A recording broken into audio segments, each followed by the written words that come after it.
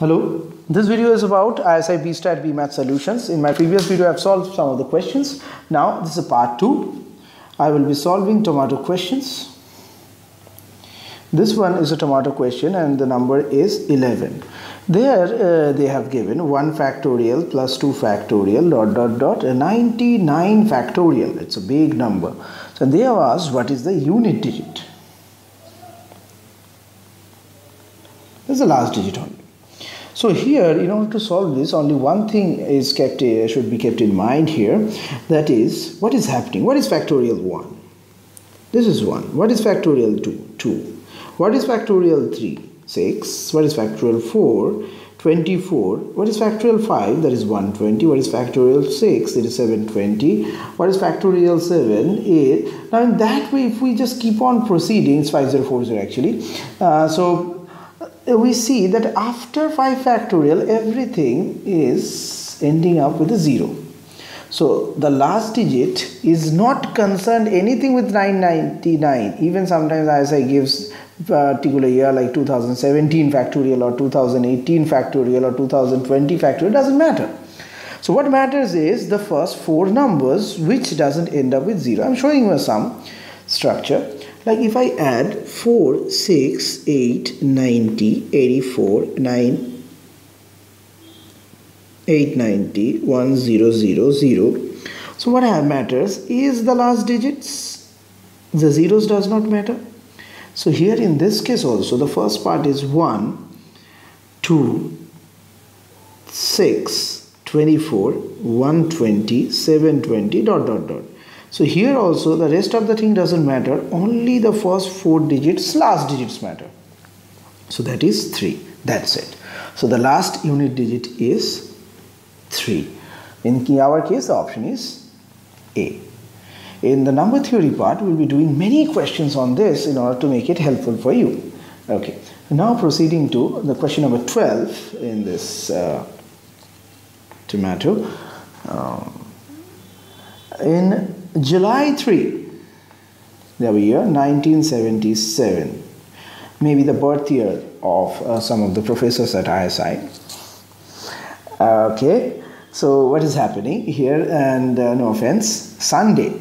Now my birthday is also on Sunday, so some of the cases, what happens on Sunday is, in a computer system, Sunday is very special because the day may start on Sunday or may start on Monday.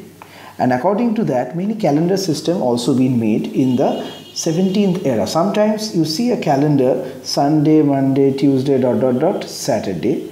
And sometimes it is Monday, Tuesday, Wednesday, Saturday, Sunday. So that was the pattern. But today's discussion is a little bit different from that. So they have given a date July 3, 1977 and they want us to find July 3, 1970. What was that day? Okay. Option 1, obviously you can check your Android phone or calculator or for anything, any computer. But at the examination you don't have it. So in order to solve this, I'm giving you an elaborate structure. So what is a lunar year? You maybe hearing this term for the first time. A lunar year means a year which has 365 days. So what is a year which is called leap? That part you know very much well. That is which has +1. That is 366 days in case of leap year.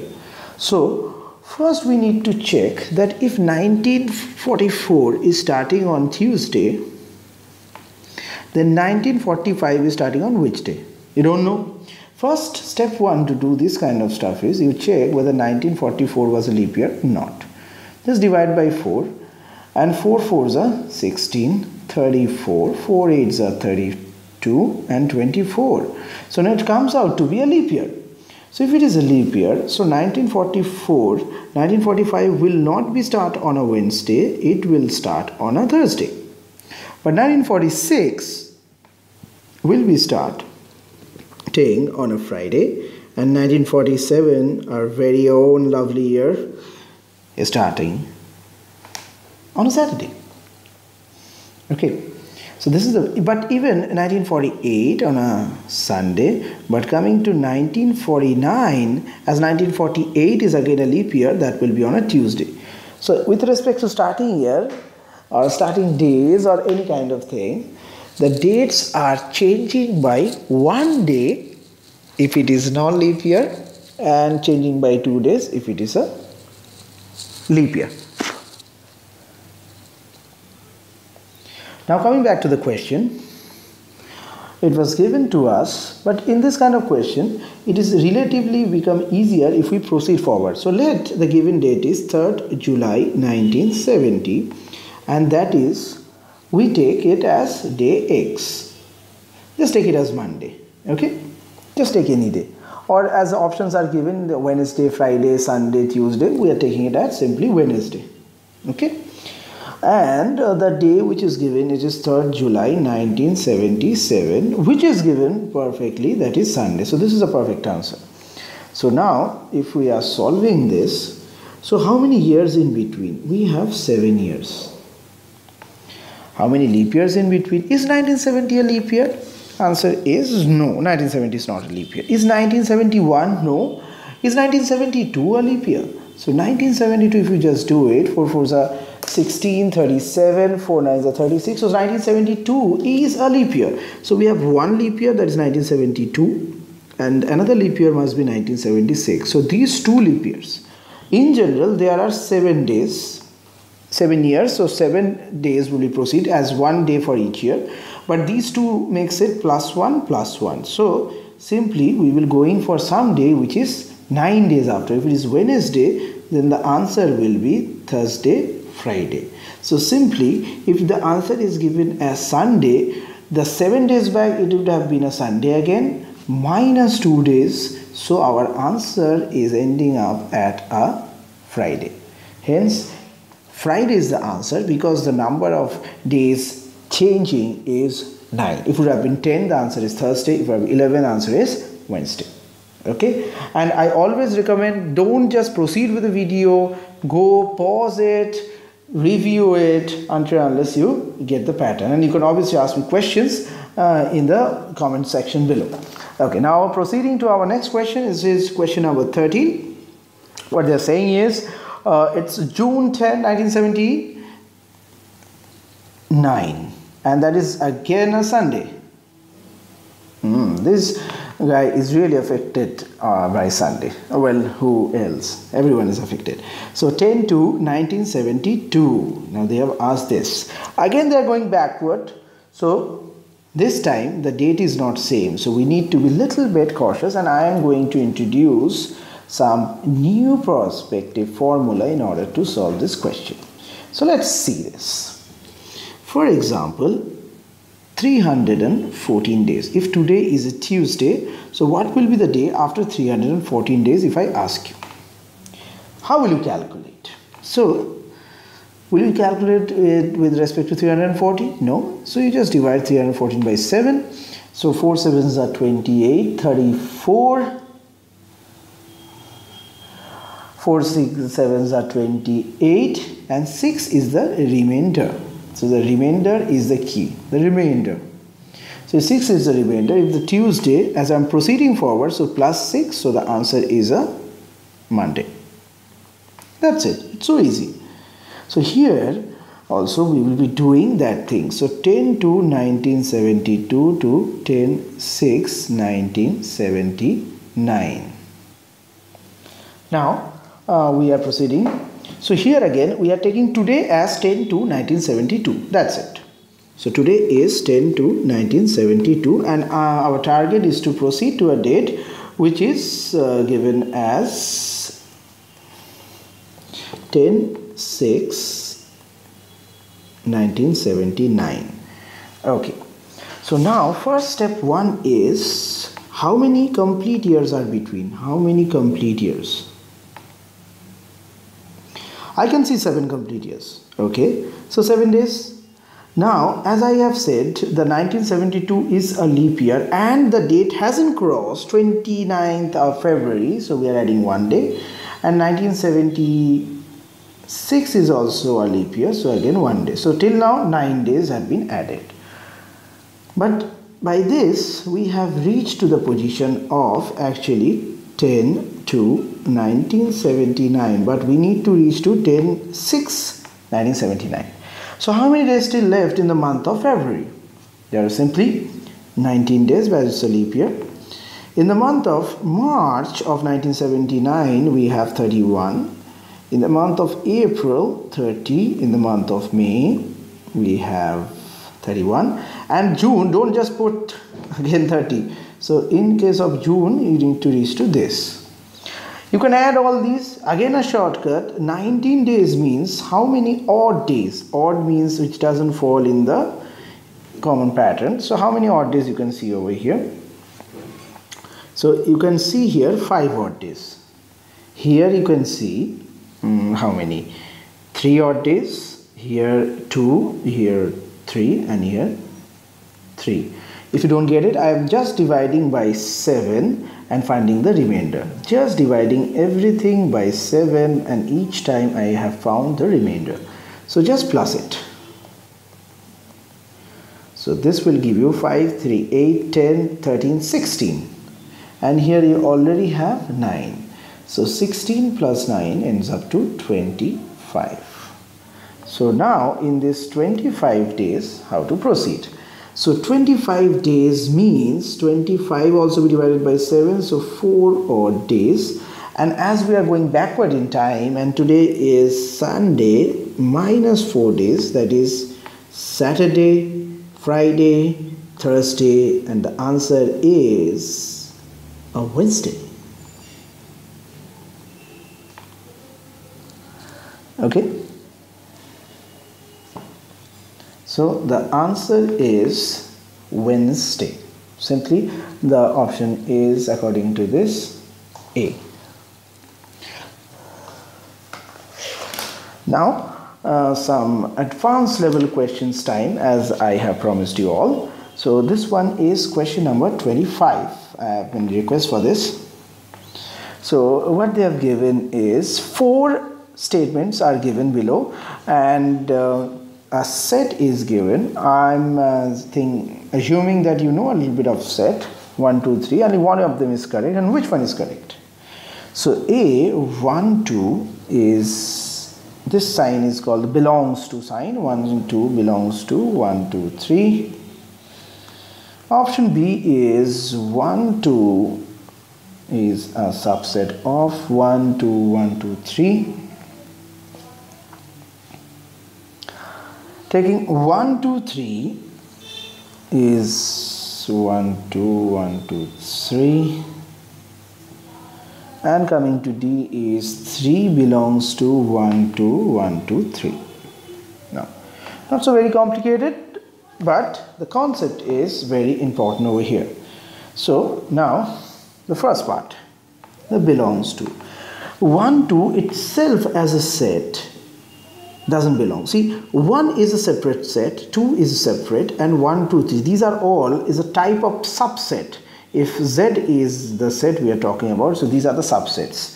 Now 1, 2 cannot make together a particular, can make a set, it's a subset of subset, but it does not belong to this. So the first option is wrong.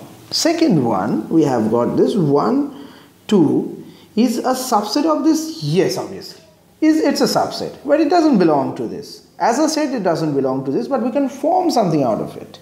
As the option, any one option is correct, we don't need to seek the other one, but for the sake of the concept I am saying, same thing is applicable for 3, because 3 itself is not present, so it is wrong, and 1, 2, 3 itself although present in this case, but it cannot be considered as a subset, but as 1, 2 is separately present over there.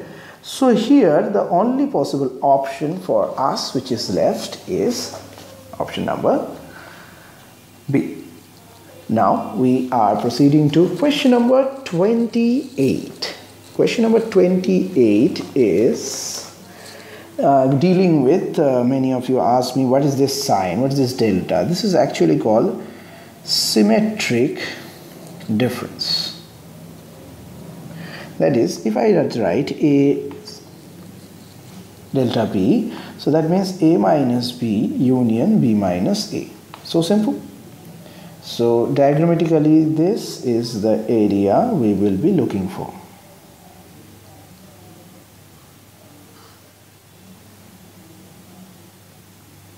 this is A minus B, and this is B minus A. Okay. Now, how to solve in this question? Now, if you know this part, all is left is a little bit of basic calculation of set theory. So 1, 2, 3, 4, y equal to 2, 3, 5, 7, and z equal to 3, 6, 8, 9, and w equal to 2, 4, 8, 10. And on the basis of this, they have asked us to find the value of x delta y, delta z, delta w. So a lot of deltas are here. So I hope you have written the question in your copy. So x delta y will be the difference between x minus y. Okay, slight disturbance. X minus y union y minus x, simply this. So here x minus y union y minus x, you can calculate this part. X minus y will be, what is x minus y? So we are reducing the terms. This is 1, 2, 3, 4 minus 2, 3, 5, 7. If I just do it, so many of you don't have set actually in your boards or have done in the very long time back. So it creates sometimes a painful situation as well. So let's do it. So union, and this part will be y. So y is 3, 6, 8, 9, and minus x again, so 1, 2, 3, 4. So if we just take the common portions away, so that is 2 is common, 3 is common, and x minus y I have said, so I am going to write 1, 4, not the 5, 7. If that's the value of y minus x. Okay, and here in y minus x,